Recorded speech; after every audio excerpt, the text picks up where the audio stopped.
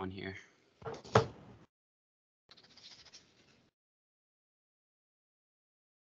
Can you hear me and see me okay? Yeah. Yep. Yeah. Perfect. All right, cool. How are you, man? Good to meet you face to face.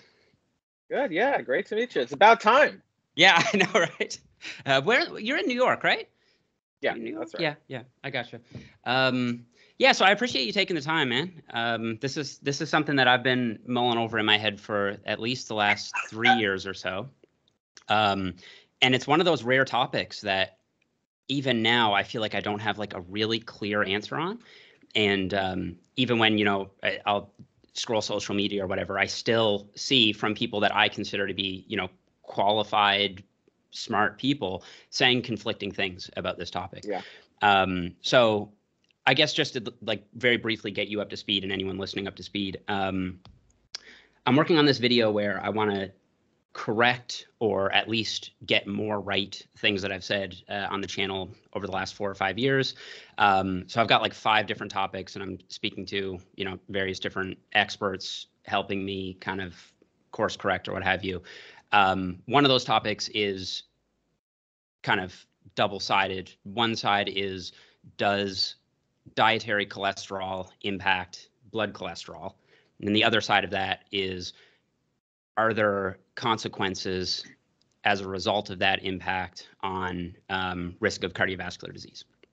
So I actually never really ever, to my knowledge, addressed the second side of that on the channel. One thing that I did say in a vlog once was dietary cholesterol doesn't impact blood cholesterol that much. So that's the exact quote.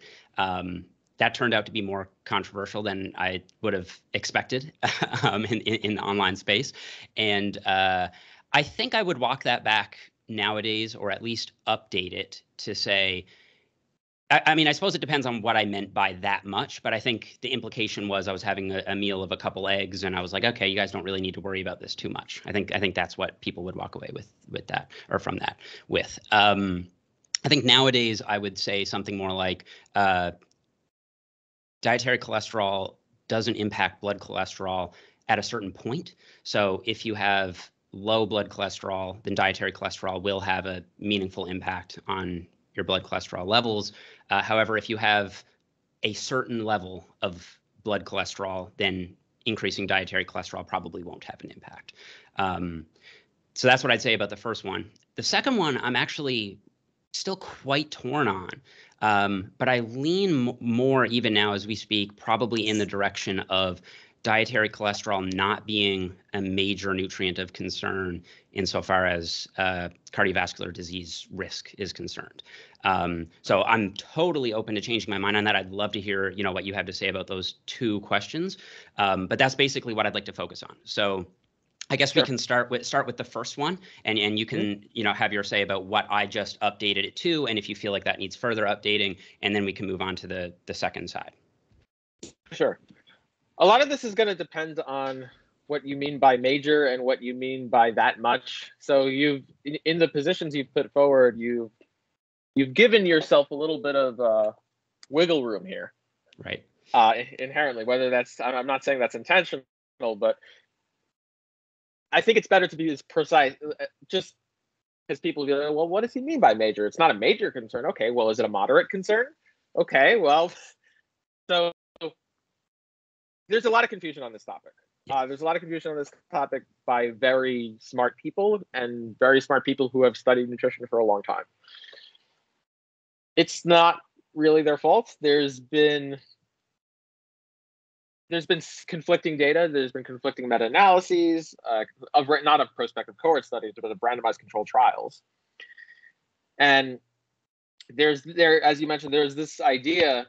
It originated, as far as I know, in 1992 by Hopkins, who performed a meta-analysis based on baseline dietary cholesterol consumption. I don't believe it was based on serum cholesterol. I'd have to recheck that, but the idea is maybe the two would go hand in hand. And you do see this. He's found this U-shaped curve, this hyperbolic curve. So, and that the idea is that would explain why so many meta-analyses didn't find a result. Other meta-analyses or publications did find a result. It's just you're going to find a result or not depending on where you are on the side of the dietary cholesterol curve. If you're high on it, you're going to have an enormous amount of power to see some sort of difference. If you're low on it, you're not, because that's the way hyperbolically you'll get the most bang for your buck at the origin of the axis. The thing to keep in mind, though, is that if this is true, we'll get to whether that's true or not. We'll get to the explanations for why there is a relationship the way it is, why it's not linear. If it's true, the idea is that these things usually tend to be symmetrical in the sense of increasing versus decreasing. So if you have someone with the goal of decreasing their LDL cholesterol, and they're currently consuming 500, 1,000 milligrams of dietary cholesterol a day, if they're going to say, all right, you know what, I'm going to cut back to 200, I'm going to cut back by 250 milligrams, that's probably not going to do much of anything. They're probably not going to see much decrease in their LDL. And if they are, it's probably not because of the decrease in dietary cholesterol. It's probably because of other things that come with that, such as, well, food sources are rich in dietary cholesterol just so also happen to be have a tendency to be rich in saturated fat. And if you're reducing that, you're by proxy reducing saturated fat. And then that was what's going to be driving, that's going to have the impact. However, if this person says, you know what, I want to make everything optimal. I want to really reduce my risk. I'm willing to go to zero or close to zero. That will have a impact, and not an inconsequential one. It's not, I wouldn't say it's the most major thing in terms of cardiovascular risk. But I don't think it's going to be inconsequential either. But you do have to get close to the origin because of the way the curve is. What really settled this dispute over people arguing over whether there is a relationship or not, to answer the first question, is a meta-regression analysis by Vincent and Mackey, and published in 2019, I believe it was. I don't know, are you familiar with that paper? Have you seen it? Sorry, I had to unmute myself. I'm not. I'm writing it down now. I'll Sure. Definitely look that one Yeah. up. Yeah. I think I think you mentioned it to me actually when we did the brief call before this one, but outside of that, no, because I haven't, other than just casual consumption on like social media and that kind of thing, I haven't really dug into this in a while. Sure. So I think the latest papers I would have looked at would have been like meta-analyses from, I want to say like 2016, 2017, something like that. Okay. So anything past that, I don't think I'd be super familiar with. Gotcha. Okay, but continue. That's great. So yeah, just finishing up the 2016, 2017 ones, or ones that came before that. One funny one to me was a meta-analysis which finds that, okay, yes, it increases LDL, but the LDL to HDL ratio hasn't really changed. That's always a comedic one to me. I was gonna pull that on you, but not trying to be comedic. Yeah. Oh, okay.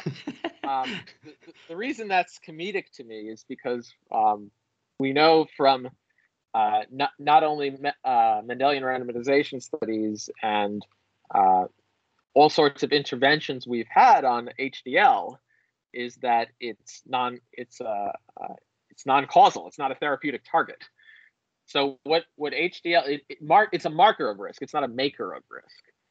So when you have a high HDL, that's a good predictor of a protective effect. When you have a low HDL, that's a good predictor of an atherogenic effect. But what that doesn't mean is that increasing your HDL by just pumped your blood full of HDL particles, it doesn't mean that that's going to improve your risk. That's interesting. That sounds counterintuitive to me, though, because I think one of the arguments for increasing, say, your amount of exercise is that it increases HDL particles, and then mechanistically, not my area. So if I stumble, let me know. But my understanding is that the HDL particles are responsible for sort of shuttling cholesterol out of the bloodstream, and the LDL ones are sort of the ones that pack cholesterol in the bloodstream. So it seems like there's a causal mechanism there. I mean, like increasing HDL alongside or alongside LDL should result in, not an increased level of cholesterol concentration in the blood, right? I mean, it kind of makes sense to me. You would think, and look, a lot of people would think that's why this got published. Right. But it turns out that's not true. And so I'll make a couple of points to that. So first of all, I can give you mechanistic intuitions as to why that doesn't pan out. But even if I was not able to do that, it wouldn't mean that we should believe that. And the reason for that is because the outcomes that are studied in trials trump the mechanisms. When we look at therapeutic interventions that have tried to raise HDL, this has been studied. The cardiology community has tried to do all sorts of interventions to bump up HDL, to decrease the risk. They've tried to use this as a therapeutic target. They've all failed. And that therapeutic target has been abandoned by the cardiology community at this point. It's been accepted to be a marker of risk, but not a maker of risk. Now, what's the intuition pump here? Okay, so you're not going to be satisfied by just saying, and even though you should back off it just with that alone. But the idea, one possibility is that what's happening is you're increasing the concentration of HDL particles, but that doesn't mean that if the concentration of HDL particles are increased, that the same amount of lipid is going to be removed from the arteries. It could be that smaller amounts of HDL just happen to remove larger amounts of lipid from the arteries. And as HDL concentration goes up, each HDL particle removes less and less. And so on the net, you end up with the same. Is that true? Is that not true? I don't know. And then there may just be some other factor such that when someone just starts off with a high amount of HDL, high concentration, that their HDL particles, their activity, their functionality is really what's driving it. And they just have a better HDL functionality rather than and that's what's driving the decreased risk, as opposed to the decreased risk being driven by the concentration itself.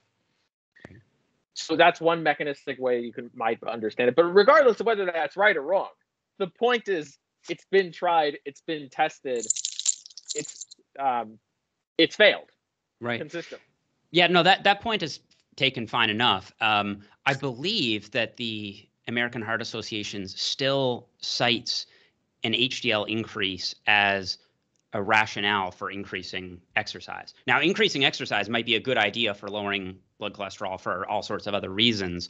But just on my scan of the info, like mainstream info on this, I haven't really seen your point of view come through a whole lot. Well, let me just stop you right there, because I just want to be clear. So increasing HDL I'm not saying that's not necessarily a good or bad thing. I'm not saying it's not necessarily a good thing. It's just that it's a good thing because it happens to be correlated with things that are associated with an increase. Now, the American Heart Association is not saying that exercise is good because it increases HDL, and the reason that's good, the reason increasing HDL is good, is because if you therapeutically target HDL, it will decrease your risk of atherosclerosis. That's not what they're saying, right. And it might be easy for people to get confused there. A more defensible statement would be, okay, well, one of the reasons exercise is good is that it increases HDL, and HDL may just happen to be correlated with good signs of good health. And what do you know? When someone exercises, they happen to have signs of good health, predictors of markers of good health. That's not surprising, right? But that's going to be very different than a therapeutic target approach. That's the kind of thing that's been consistently failed. Yeah, I don't want to get too off track here because we're still I still want to hit the main point. But I think even just going back to that meta-analysis, the older one that you had that I was going to bring up.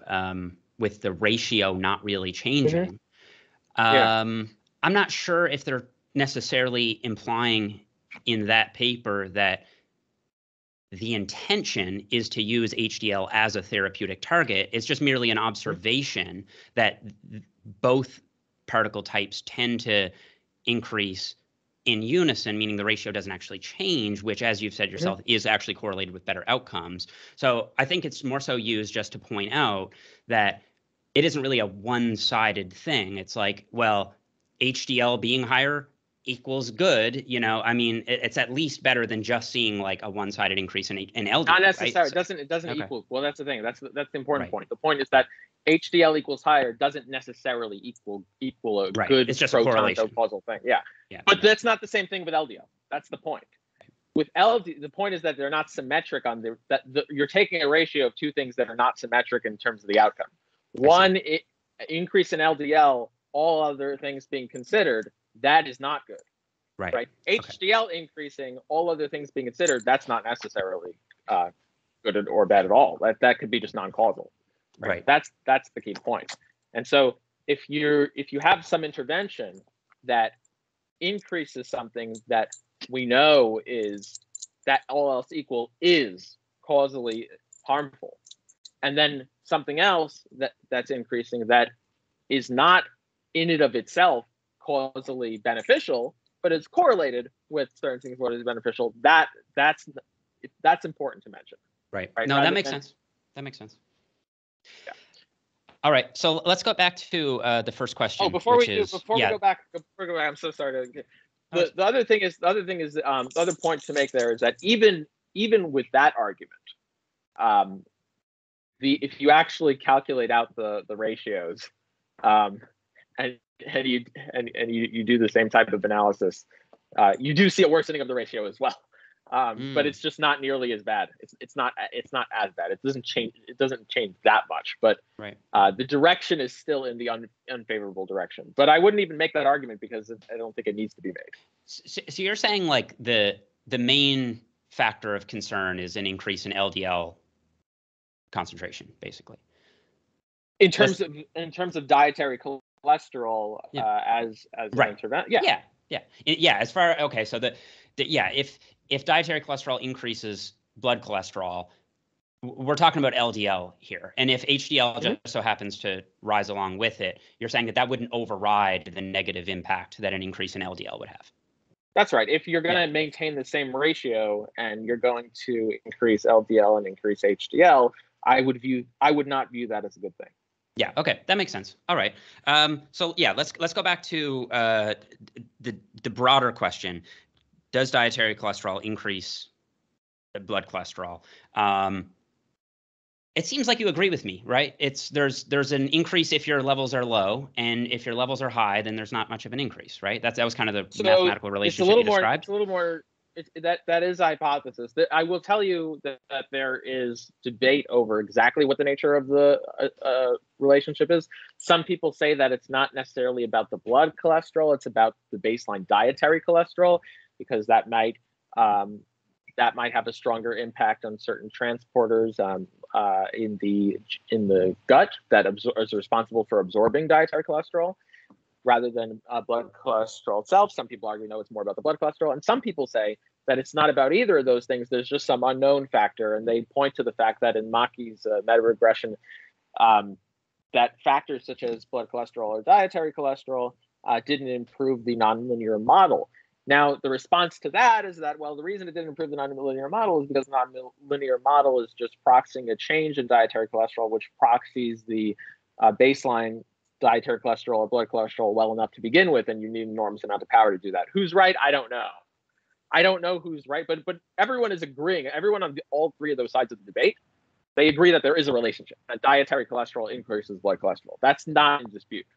What's in dispute is the exact type of relationship, the nature of that relationship, why it's not linear. Most people at this point agree that there is a relationship, that the relationship is nonlinear, and there is some dispute over why that is.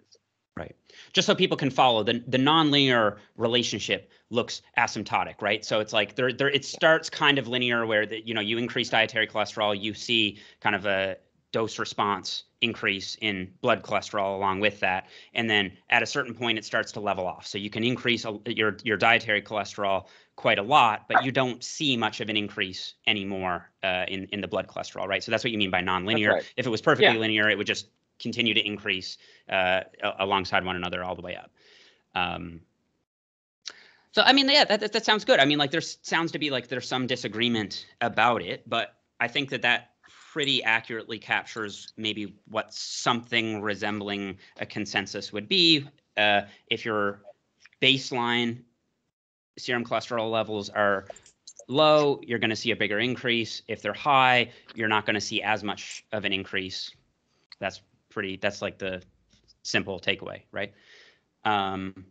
Okay, so then let's move on to the second side, because I think that's actually more interesting. That's what people care about. Sure. I think the first point is kind of just a technical point, and it's like, okay, what's the implication of this, right? So if it turned out that it was true that dietary cholesterol didn't impact blood cholesterol that much or at all, then who cares? Just go to town with the eggs and you'll be fine, right? Because there's nothing, well, not necessarily, but insofar as cholesterol is concerned, that would be true. But if there is a relationship, then okay, well, now maybe we need to worry about what the impact of increasing blood cholesterol is on your risk of getting heart disease. So that's where the rubber hits the road, and I think that's what I'm more interested in. Even though, to be fair, it's not really an area of focus for me. I'm more interested in like the bodybuilding style research. But I think, but these things do overlap when you have bodybuilders eating like 12 eggs a day and stuff. So it's worth considering. Yeah. So in the Mackey's meta-regression, when they looked at the effect size, the linear model predicted, I believe it was 1 point something increase per every, I think it's in milligrams per deciliter per every 100 milligrams of dietary cholesterol. But again, the linear model was less accurate. And so the nonlinear models, that was around 4 and change, or around 4 point something milligrams per deciliter per every 100. Now that was the mean amount. That's actually, you have to factor that in with the asymptotic relationship. So I think where people converge around is that if you go off from all the way up to all the way down, you get around, I think you can expect to have around maybe 15 or so milligrams per deciliter, maybe even 20 of a decrease in LDL cholesterol. You might be able to get there. Can I interrupt you just for a second? Sure. So, because I know that like this is not just for me. So, what is let's say a typical Western baseline cholesterol concentration in the units you're using, and just so people have like some reference point by like what would be like a normal number, because you're talking about like, I think, what did you say, a 12 to 15 nanogram per deciliter decrease? Like, what is that relative to? Are we looking at like 200? So the normal range, the normal is typically considered to be less than 100 milligrams per deciliter. That's normal? Less than 100? Yes. Yeah. Okay. And now some people say that an ideal LDL cholesterol should be less than 70 milligrams per deciliter. Okay. Less than 100 nanograms per deciliter is milligrams. Oh, a milligram. Sorry, I may have misspoken. Milligrams. I don't think you misspoke. I just heard it wrong. And less than 70 would be some people, ideal. So it's less than 100. That sounds low to me for, I could be wrong, but for like a typical, it's not like for American total cholesterol. It's for LDL. Oh, okay. To be clear, I'm not total. This is for LDL specifically, not total. Oh, cholesterol. I see. Okay. All right. For total cholesterol, some say less than 200 milligrams per deciliter. Okay, so we're looking at something in the ballpark of around 100 milligrams per deciliter for LDL specifically, as like a ballpark figure. And when it comes to daily intake of cholesterol in milligrams, what is average? Is it like 200, 400? 1,000 would be high. It's around 350 last I checked in the USA. Let me see, or maybe 300. Oh, okay, about 300. 300 milligrams per day through diet. Okay. Just so these numbers make sense in people's heads. Yeah. And so the moving mean, around. the mean was four. Let's see. So just like doing some quick calculations, just to say like, okay, well, if you take an average person and you reduce them to zero, it's like 4.5 milligrams per deciliter per 100. So 4.5 times 3. If you just do the mean, there's going to be other considerations, but that gets me just the back of the envelope calculation gets me to 13.5 milligrams per deciliter of a difference. Right. Yeah. So, people can. So is that the most major impactful thing? It's not. It's certainly not more important than saturated fat. Is it inconsequential? No, definitely not. Okay, I'll push back a little bit on that. Sure.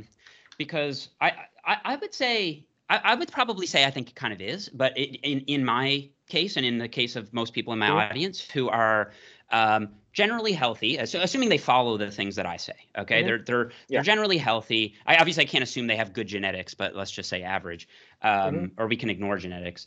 They exercise regularly, 3 to 5 days a week, including weight training. Probably non-smokers. I generally encourage, a reasonably high fruit and vegetable intake. So like a good solid amount of fiber intake. I think that like those, and then being young, most people in my audience are in the range of like 20 to 35, something like that. Like I think that those factors would outweigh a whatever 10 to 12 milligram per deciliter increase or decrease. They may, but notice how that doesn't mean that it's inconsequential. So you pointing out that there are other factors that may outweigh some more minor factor. That doesn't in any way make the minor factor meaningless. It just means that you can make certain choices and based on your values, and you can say, okay, well, my baseline risk is low enough as it is because of all these other factors. So maybe this factor isn't as important, or maybe this is just I'm ignoring this more minor factor because I have all these more major factors on my side. And, I'm okay with the increased risk from the minor factor because of how much I push my baseline risk down. That's a more defensible position. What's not defensible is to say, well, I have all the more important factors, and so this minor factor is just going to make no difference at all. It's like a zero. I wouldn't say it's indefensible because it's still conceivable that you could have a case where that change in concentration is actually only impactful for an individual who doesn't have the other factors. So it's possible that like the other factors could sort of trump the cholesterol look like that factor. From the data. Right. Okay. It looks like So if I can send you even if in low risk patients, and this is done through various randomized controlled trials with certain cholesterol targeting, LDL targeting medications with statins and whatnot. The real consensus among cardiologists at this point is the lower the better. Now the decrease, the further decrease, is going to get lower and lower as the baseline risk approaches zero. Of course, there's not much more room to benefit. But even among low risk stratified populations who don't have diabetes, who don't, I have to look through all the particular things that they were using to proxy for good health. But even among the most healthy, you still had significant findings for decreasing concentration of LDL even further. And how would they study that? Is this like interventional research, or because if they're young people, presumably you wouldn't be able to follow them across a reasonable enough time frame to be able to assess that sort of risk. So I mean, it just seems like so you can, and they have. So they've done there's a lot of randomized controlled trials with therapeutic targets for LDL cholesterol in young healthy subjects. For primary prevention, I have to look at the exact ages, but they can stratify. There's thousands and thousands. I know. I'm aware that there's a lot of data on this for sure. But what they've done is the point. I'm kind of arguing for a straw man here. Let me just ask you the question first. Go ahead. So what they've done is they say, okay, well, let's make a risk stratification. Let's say, okay, so there's going to be a whole bunch of people. There's people who are more healthy. There's people who are less healthy. Let's let's stratify them based on some risk metric, and let's look at the lowest risk one and say, okay, these people we have reason to believe are of the healthiest tiers of the people that are being studied. Do we still see a benefit by decreasing LDL cholesterol? And the answer is yes. You see the benefit across the entire risk stratification. What is the benefit? What is the benefit? What's the benefit? Yeah. So the benefit is decrease in cardiovascular events. So heart attacks, strokes. It seems unlikely that someone in that group, that stratified group, would experience those events. I mean, you need to have so many subjects in order to detect those actual events and then to reach significance. And then you're saying that happens. Right. That has happened. Yes, they reach significance. And now to be fair, and I'll send it, but now to be fair, it's a significance on a relative risk metric. Obviously, the absolute risk is going to be low because the baseline risk is low to begin with. But on meta-analysis of randomized controlled trials looking at these therapeutic targets, they do find that, okay, well, there is a lot of power to them because there's been a lot of data on this. There's been a lot of data at the highest levels of the evidence hierarchy, and you do find it. Statistically significant findings, even on the lowest risk. So the point I would make is that based on what we know from the data at this point is like the defensible position here is to say, okay, if I have if someone wants to eat eggs, if someone wants to say from a health defense, I'm giving you the most defensible argument, right? The most defensible argument is to say, okay, look, I am consuming dietary cholesterol. That is going to have some impact on my serum cholesterol compared to if I ate zero of it. That has some impact on risk, but by means of LDL. However, I have so many other things optimized that my baseline risk is so low to begin with that this difference is a absolute risk difference that I'm okay with, and considering all the other things for me, that's the most defensible thing someone can say, and it's not insane, it's not crazy. That's a defensible argument. What I don't think is consistent with the data is to say, well, because I'm so optimized and because I'm so Chad, and look at and I look at and I even my dietary cholesterol is from grilled chicken, and so and I mix it with broccoli. So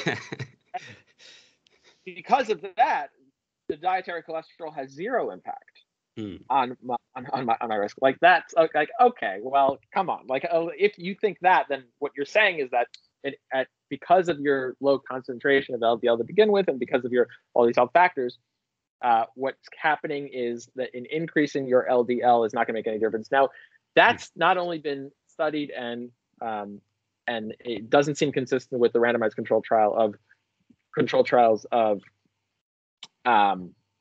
with RCTs of risk stratified patients.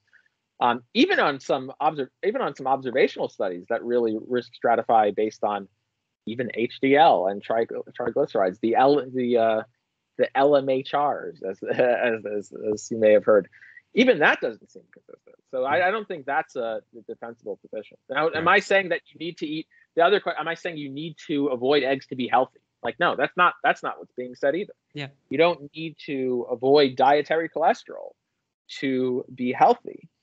But and this is the important but, the fact that you don't need to avoid dietary cholesterol to be healthy does not mean that it's an inconsequential factor in being healthy. Yeah, I'm open to changing my mind on this, and if you send me the studies and so on and so forth, I'm totally, of course, open to that, because it's not much to say, okay, there's a small risk here, but it's a risk I'm willing to take on because I like eggs, and my risk is already so low of developing heart disease in my life, given genetic factors and lifestyle factors, that it's a risk I'm more than comfortable taking. And that's, I think, the position I would hold if I were to update it. What I'm still kind of leaning towards, and the reason for this is just that I'm speaking to you one-on-one. If I had other people who are smart about cholesterol on, there would be people who I think would disagree with you on this. Maybe you think I'm wrong about that, but send them over to me. Okay, sure. I mean, we can do. It's not my point to try to prove you wrong, but I think you could make the case that the increase in risk in this, younger, healthier population is so infinitesimally small that you might as well call it zero when communicating with the public. That's what I would say. That's a different. Okay, so that's a different claim. So that's going to be okay. So that's going to be some hedging, because like that's going to depend on what you consider quantitatively, what you consider an infinitesimally small risk, such that you can call it zero. So what I definitely don't think is defensible is to say it's literally zero. Right. I don't believe that. Yeah. And regards to the question of what you consider small enough to just round it to zero, that's going to depend on what that number is for you. And also, I would ask just to apply that consistently. So if we see some other things come up that may make some differences, I don't want to hear anything about, oh, this makes a difference in my health. Like, no, wait a minute. Yeah. You said you might as well just say it's zero over there. Why are you changing it, right? So you're going to have to apply that consistently, Jeff. Yeah, fair enough. It's ironic that I'm making the like Joe Rogan, I am very healthy argument for cholesterol, but like in the context of like vaccine hesitancy, I find it absolutely repulsive. even though the same argument, even though like if you look at it, the biggest, you mentioned age, the more of a factor, a stronger factor for getting COVID than being vaccinated is being young. It's true. A bigger risk factor to get COVID, die from COVID, and have all these sorts of problems. To die. To die. Well, even also, I believe it is even to get, but I have to check that up. But to have severe hospitalization, to have not just to die, but severe outcomes. I'm not sure. I'm not sure if that's true. I think that being vaccinated is actually a bigger factor than being young when it comes to severe outcomes. But regardless, for like ICU admission or a need for mechanical ventilation. I think hospital admission. I think just hospitalizations. I think I could be wrong though. So hospitalizations. So there's some people who just would quibble about how severe of an outcome a hospitalization is, depending on what country you live in.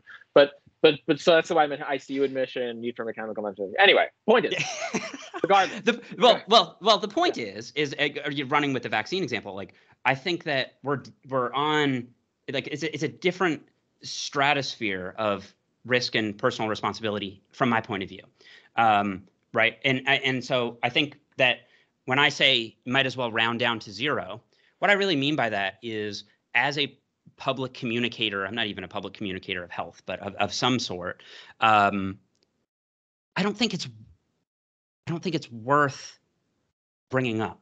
I don't think it's worth mentioning. And I think that that's actually in line with what the American Heart Association is doing in their outreach. Like, they really do focus on eating a heart healthy diet, increasing your fiber intake, increasing fruit and vegetable intake, watching saturated fat, watching trans fat. I don't think there's a mention of dietary cholesterol. And this is for populations who are at risk of cardiovascular disease. They mention increasing physical activity, stop smoking, and then medical, pharmacological intervention, the statins and things like that. There's very little mention of cholesterol. And so when I say round down to zero, I don't mean like from a statistical modeling standpoint. I mean from a public communication standpoint. So I guess if I was to like frame my argument up, it would be more in line with, okay, there may be a risk in people who are doing all these other risk mitigating activities, right? But it's very, very small. And from a practical standpoint,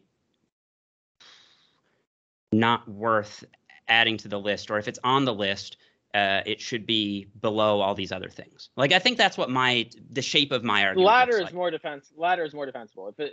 I do think it should be on the list. Okay, fair enough.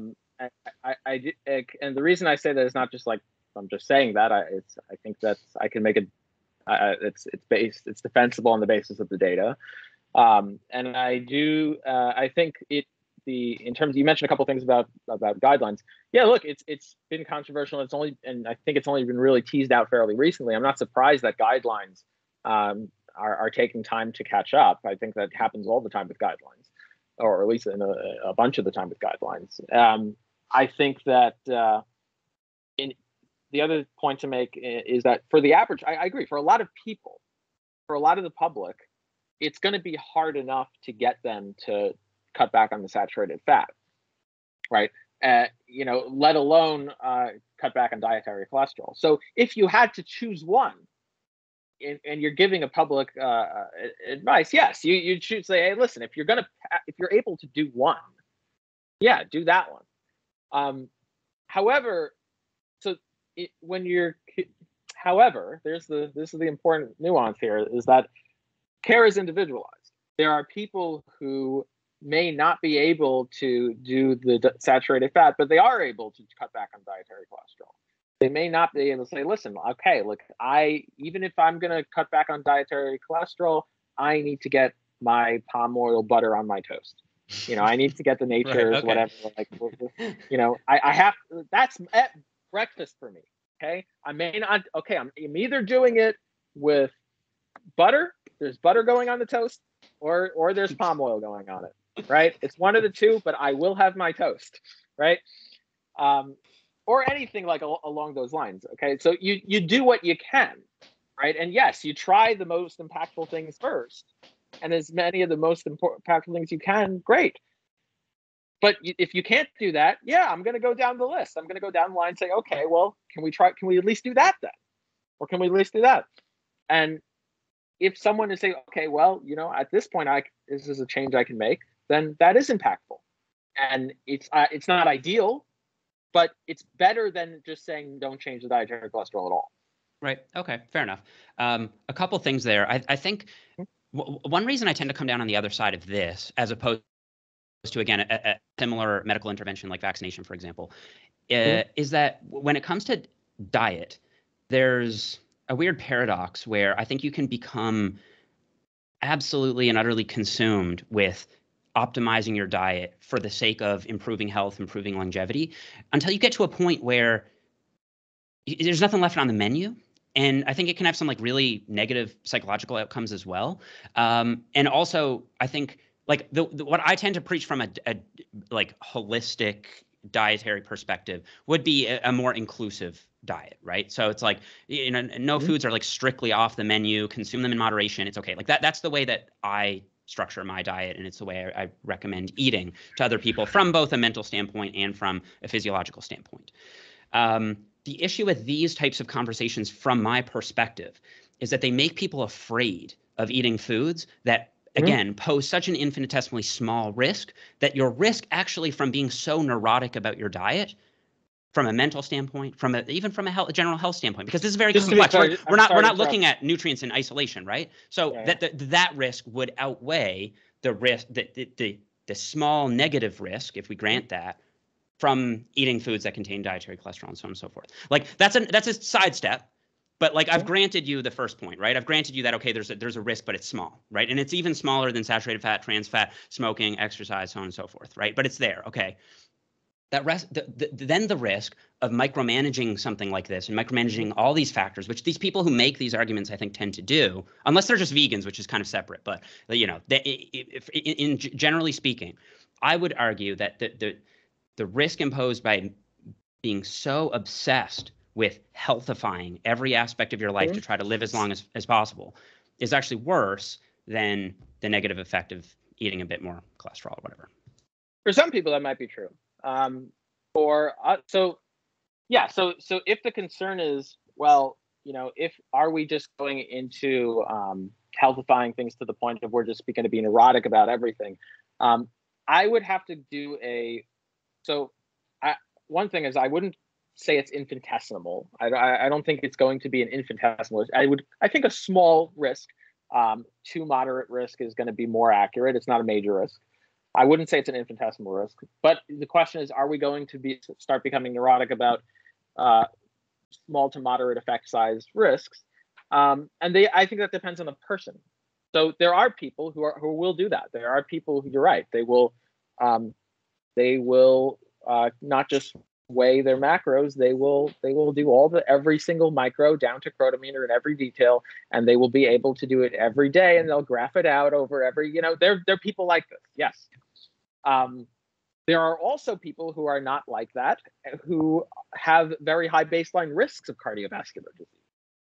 And in people who don't have those tendencies, people who are, okay, listen, I can get on top of my diet. I'm okay with making this intervention. I'm okay with doing it. And it's not going to turn me into, it's not going to sacrifice my mental health over becoming hyper anxious or anxiety or OCD over it. And by the way, I have a family history of heart disease. For someone like that, the baseline risk is higher to begin with, even if they're optimizing other things. And for someone like that, it's worth them knowing this. I'm not, and so this is where I'm talking about individualized care. Right. It depends who you are. Yeah. Right. Yeah. That's Again, the key point. Yeah. I actually, I completely agree. And this is a matter of perspective, but again, I was kind of framing that point in the context of my prototypical viewer who tends to be a little more health consumed and probably leans more toward the side of unnecessary neuroticism than someone who is like overweight or obese and doesn't care about their health at all, or doesn't take any steps to actually improve it at all. So it depends on who your target audience is for that kind of message. But I would agree that, yeah, it's important to get the facts right, of course. It's just a matter of what you're going to emphasize in your public outreach. One thing that I notice in vegan circles is a lot of emphasis on eggs and cholesterol, like undue emphasis on this point. And I think it's undeserved. You know what I mean? Like, that's not a critique towards you. I don't notice you speaking about it a lot, but just in general, it's like people are really freaking out about eggs. I've heard people say the safe amount of eggs is 0. It just doesn't sound right to me. It just isn't right. Well, I'm not going to take it. I'm not saying you're trying to bait me to defend vegan circles. Most of the people I argue with are probably vegans or other vegans. So vegans say a lot of crazy things. Keto people say a lot of crazy things. Carnivore people say a lot of crazy things. Omnivores also say a lot of crazy things. You're going to get motivated people from any side of the spectrum for dietary, especially when it comes to ideologies around diets. You're going to get dietary motivated guidance on any side of the aisle. Right. So that doesn't surprise me. I think rather than focusing on what people are, what those types of people are predictably saying, because yeah, they're going to say it. I think the broader point is, I don't think I've demonstrated anything indicating that my advice is motivated. And even if it is, I don't think I've demonstrated anything that I couldn't defend it against someone who who has spent their whole life in the field. And I'd be happy to do so if anyone disagrees with me. So the point, I mean, I don't disagree that vegans say crazy things. They do. But the point is, what I'm saying here is not crazy. Yeah. No, I don't think it is. I don't think it is. I think it's perfectly reasonable.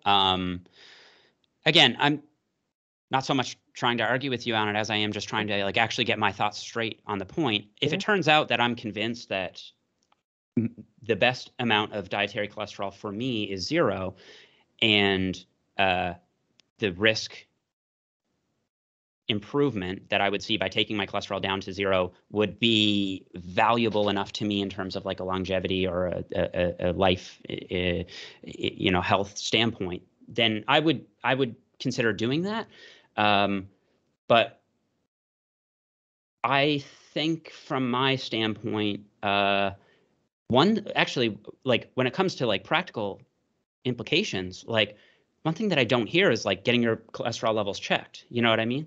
It's it should, if I don't want to put you into a position that you don't hold, but one thing that I hear a lot is a lot of noise about the eggs and dietary cholesterol and all this, and it's I think some of these people are pretending to care about people's risk, whereas really they just care about the diet that they're defending. And it's if you really cared, maybe a more straightforward recommendation would be to get your levels checked, and if you're in a safe, healthy range, then what are you worried about? That's the way I see it.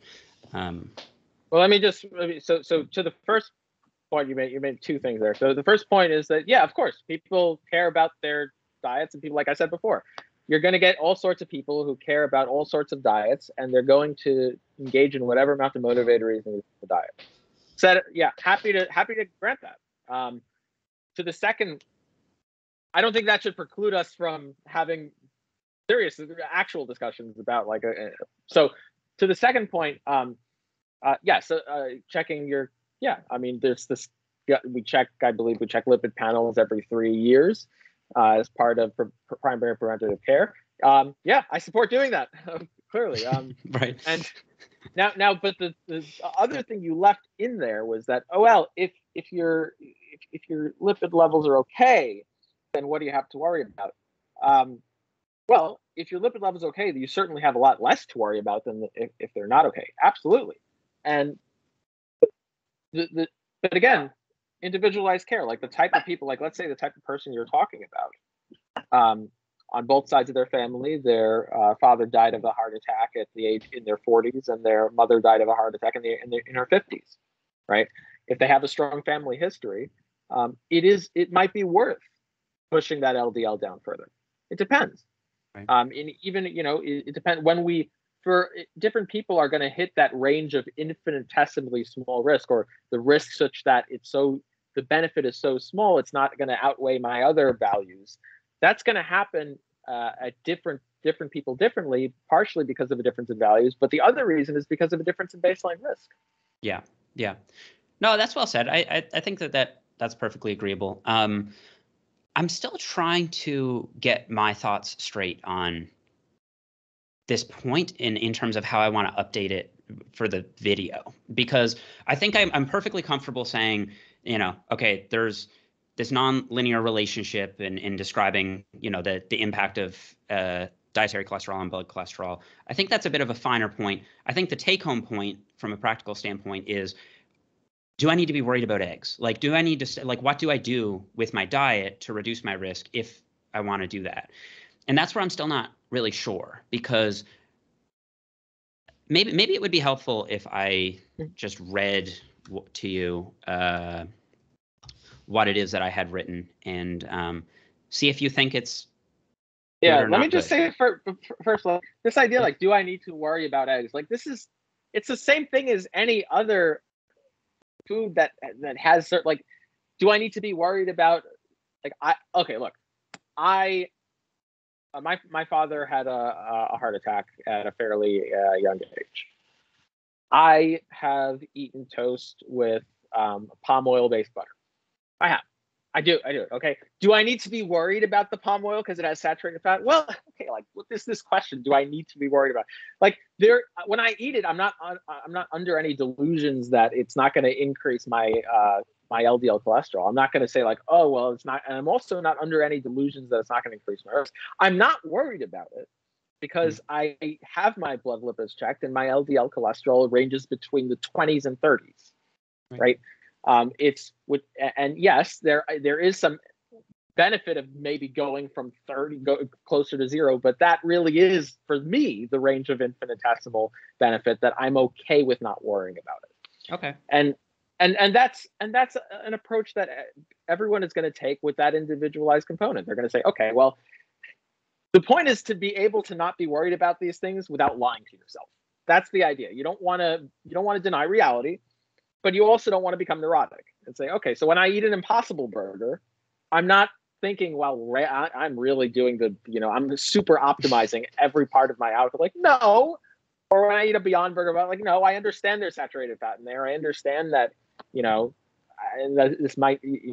there may be more optimal things to eat. I just don't care.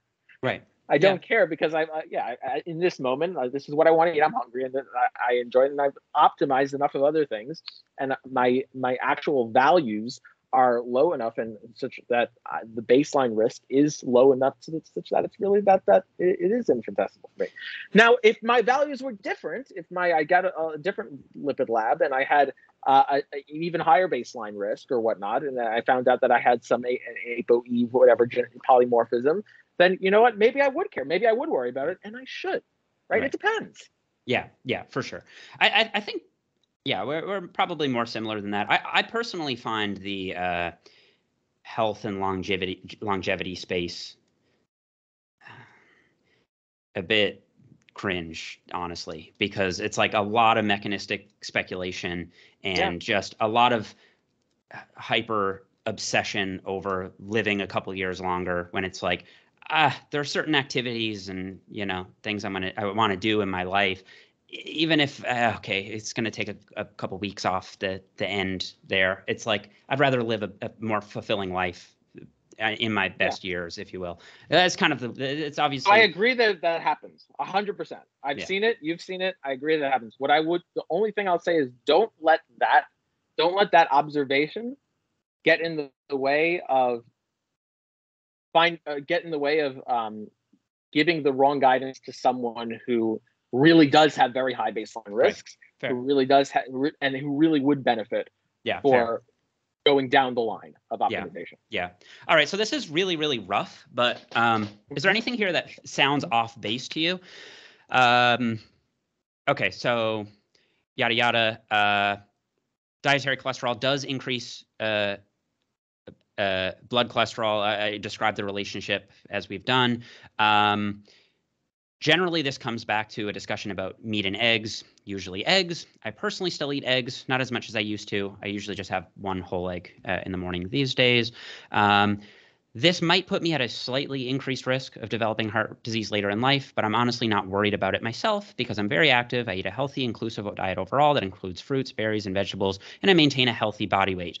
I don't smoke, whatever. All those things seriously mitigate my risk. Are they enough to completely offset the impact of dietary cholesterol? I'm not sure, but I haven't found evidence scary enough from a personal perspective to modify my diet further.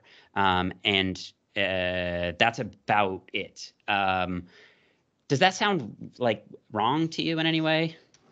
I don't think you've said anything false. This idea that of doing all these factors to offset this risk of dietary cholesterol, it's like, I'm trying to put that in any other context. Like, I mean, you can say that. It's just that I think the more refined way of saying it is just that because my baseline risk is so low to begin with, because of my, I don't know your family history, but because of my physical activity, because of my baseline blood lipid panel or blood values, because of my I don't smoke, I don't drink, I don't I'm healthy, I'm fit. Because of all of these things, my baseline risk is so low that a small to moderate effect size, if that is the case, it's not something I'd be that worried about. Like that's the refined way of saying it. I don't want people to try to like say, okay, well, I'm gonna do this and offset it with some cardio and do the like. Right. Yeah, no, that's right. And like I said, yeah, that was kind of rough, but I think that's like my tone of it currently. Whereas I think maybe 3 or 4 years ago, I might have been like, this is nothing, YOLO. If it fits your macros, like I think I can do a little bit better than that. But okay, I wish. See, this is the thing that bothers me about this issue is that I wish there was more consensus. You know what I mean? Like on most health and fitness topics, you can get a panel of 10 or so people and their opinions converge quite strongly. On this, I don't find it to be the case. At least the tones are so wildly disparate. And it tends to be split down vegan, non-vegan lines, which is curious. Like, you're a vegan. I feel like, although your stance is extremely reasonable and agreeable, like you do come down more on the side of cholesterol being a nutrient of concern, even if mild compared to saturated fat and others. But there are, people who eat meat, who are smart, who aren't so worried about it. So that's I find that difficult from like my trying to like capture my own understanding of this area is like I can't find any real like consistency or authority that is like gives a very clear answer on this topic, Yeah. Well, I think there's a number of reasons for that. Imagine a consistent authority trying to convey to the public the conversation that we just had to people who are not educated in science. That would be difficult, let alone the fact that this is a recent development in science that this has been sorted out. Now looking back with hindsight, it's like, well, why didn't we figure this out to begin with? Like, didn't anyone? And in fact, an argument could be made that it may have been figured out decades ago, in an ignored Hopkins 1992 paper to some degree. It's debatable, but hindsight is always 2020, and for better or for worse, the most robust data that has really put the nail in the coffin here about there being a relationship is really recent data. 2020, 2019. This isn't something that's, guidelines are updated every 5 years for some organizations, 5 years, some organizations, 10 years. And you're in the vortex of this heated ideological debate over, people who, researchers included, who fight for a given diet. Right. And I'm not saying it's unresolvable. I'm just saying I wouldn't expect there to be a consensus right now, even if one side is right over the other. And I do think one side is right over the other, very, very clearly. I guess one thing I can say is that, really the only thing I can say a couple of things. I can say that I think cardiologists who are, I think the most consistent thing I can say, the most defensible thing I can say is just that if anyone does disagree with me, I am happy to have a discussion with them, and I'm happy to explain my view and explain the reasons for it. And I have provided that they're good faith and provided that they're able to hear what I say and look at the data, I have a very high confidence that they will be come over to my side. And if they don't, they would not be able to defend a view that disagrees with mine on this. Right. Quickly on eggs specifically, the American Heart Association still recommends one egg a day as part of a heart healthy diet, if you will. Do you disagree with that, or do you think that's good? Well, when you say recommend one egg a day, do you let's read the actual. Send me the actual quote here. Yep. So this is from 2015. Today, the American Heart Association issued a new science advisory on the dietary cholesterol and cholesterol risk, confirming where the Dietary Guidelines Advisory Committee landed in 2015. Dietary cholesterol is not a nutrient of concern, and eggs can be a part of a healthy diet. In healthy individuals, consumption of an egg a day is acceptable in heart-healthy dietary patterns. In older, healthy individuals, consumption of up to 2 eggs per day is accessible within a heart-healthy dietary plan. There you go. Yeah. So from the 2015, this is back in the. By the way, sorry, this was published January 7th, 2020, on the age. Oh. wait. Okay. So. Wait, was it? Just to be clear, I'm going to text you the link. Text me the link. So this is actually they're citing the American Heart Association, but this is actually a blog. A blog. Yeah. Okay. Yeah. Okay. So this is not directly from the horse's mouth, but it's. No, but it's important we get the horses. It's important we get the horses and not a blog. Let's do it. Yeah. Okay. So heart.org. They even had the color scheme and formatting of the site the same as the because it reminds because the non-nutrient of concern that was a change that was made in guidelines back in 2015, when all this confusion was still happening, and that they backed off that, by the way. If you look at new guidelines, they don't.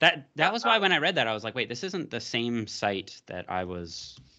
Or the same page that I was. That phrase, I will tell you that phrase was deleted from the guidelines. Right. Okay, let's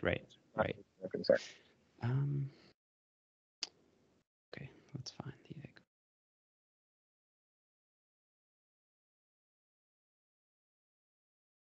Yeah. So this is on heart.org. It's published August 2018. So if you want to throw it out right away, you can. But I can give you something from, it says the American Heart like. Association suggests 1 egg per day for people who eat them as part of a healthy diet. Okay, so for people who eat them as part of so notice the latter part there. Right. So yeah, they're not saying you know, if you want to have a healthy diet, you ought to eat 1 egg a day. They are saying Right. they are saying that you know, you can have a egg per day as part of a heart healthy diet. And again, going back to everything we were saying before, as part of a heart healthy diet is a very important part of that statement. You know, if you're optimizing whole other things, and if you're habitually associated to eating an egg, and that's what's helping you have this heart healthy diet. And if you didn't have an egg, then you wouldn't have a heart healthy diet for other reasons, and other dietary factors come into play. Okay, fine. You know, that's more, but that's not the same thing as saying that you know, there isn't a context or a common enough context where an egg a day wouldn't there wouldn't be a context where removing that 1 egg a day wouldn't be appropriate. That's not, those two statements are both compatible, or at least one doesn't entail the other, rather. I would still like to see more up to date than 2018, because again, the Maki meta-regression was published in 2019, 2020, I believe, maybe early available in 2018. Right. Okay, fair.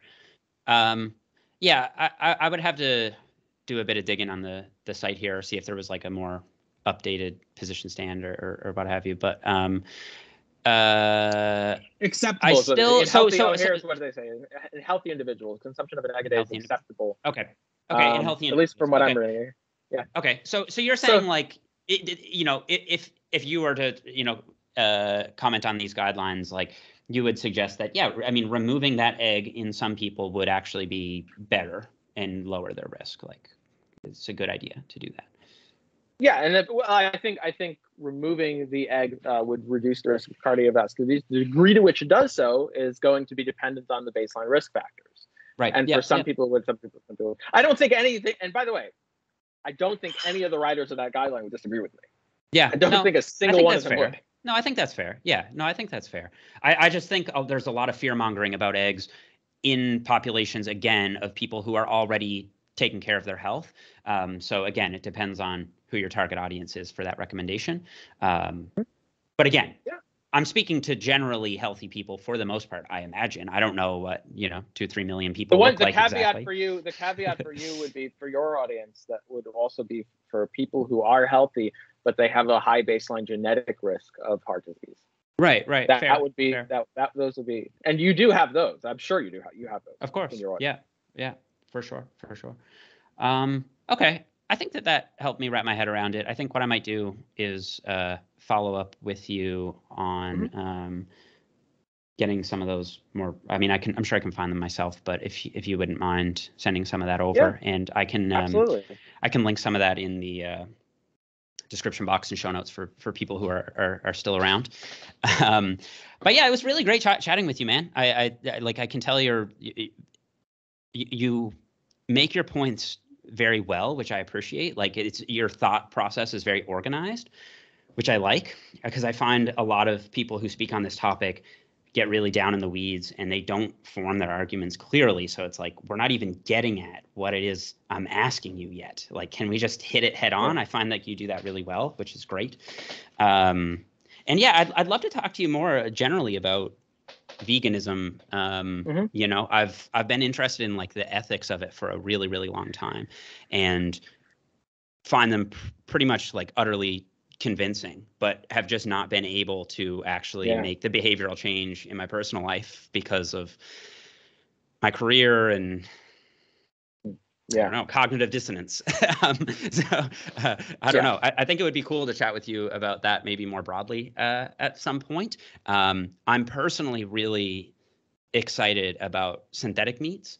I feel like that might be what finally gets me over the hump. I think it's what's going to gets a lot of people over the hump. I think the world will be a vegan world in virtue of animal products being obsolete. In the same way, horse and buggies are basically not a thing anymore, very rarely.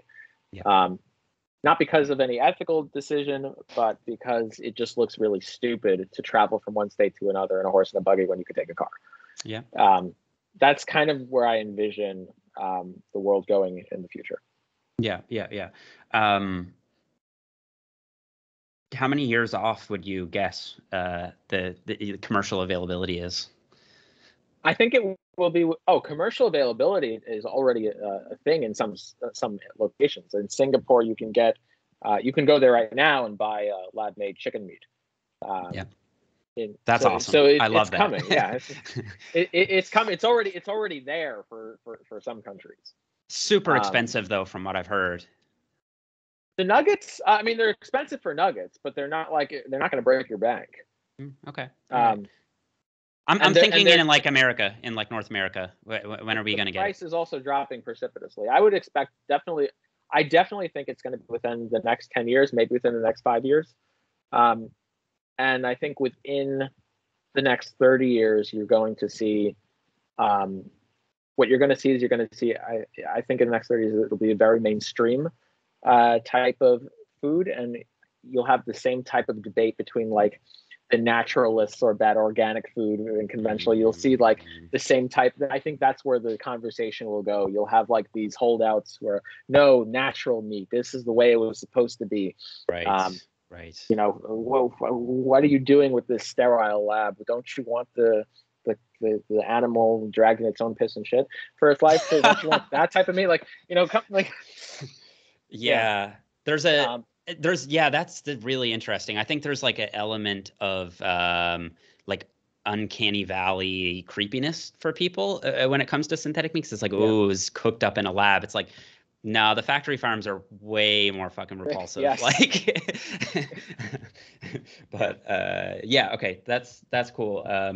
How do you think the vegan community will adopt that? Because I feel like there are some like vegan purists who still might argue that, synthetic meats are still animal flesh or something. I don't know how those arguments would go, but I'm skeptical that the community would be quick to adopt it.